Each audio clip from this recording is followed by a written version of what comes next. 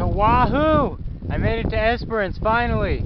After 3.5 days from Albany, I'm finally here in Esperance, and it was some hard work, but I'm so happy I'm here. It smells like seawater. It's actually like a fishing town. I thought it would be more of a dusty Midwestern, you know, kind of small town.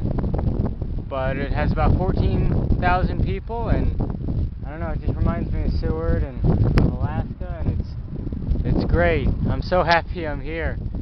I left at about 5:40 this morning, and I got here at about 11 o'clock, so it was great. It was flat, and there was no wind, and it rained just a tiny bit, but that's it. But now I'm here.